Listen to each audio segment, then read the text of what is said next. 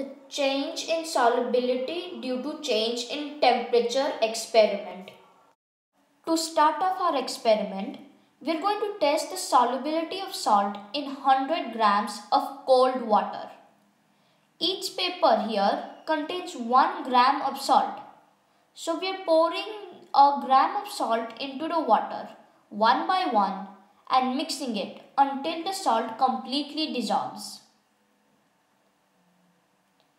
So as you can see here, the salt takes a while to dissolve in the cold water.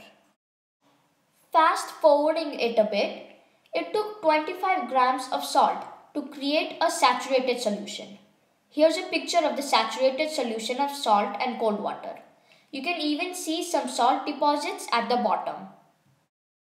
So now we're going to see what the solubility of salt is in 100 grams of warm water.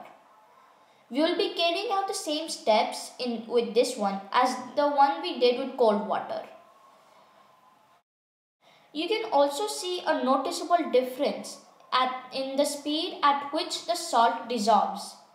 In the cold water, the salt dissolved very slowly, but in this warm water, we can see that the salt dissolves a lot more quickly than in the cold water.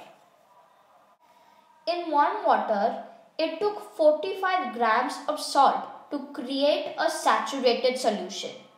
So here's a picture of the saturated solution.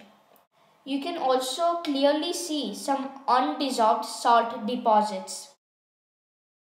So now we'll be carrying out the same experiment with 100 grams of boiling water.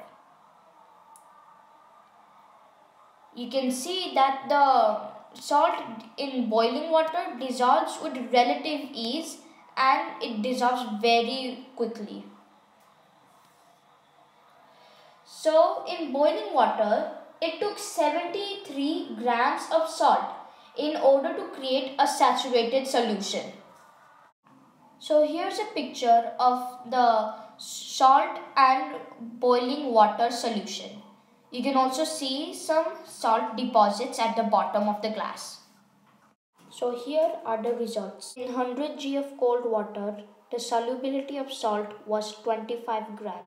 In warm water, it was 47 grams. And in boiling water, the solubility was 73 grams.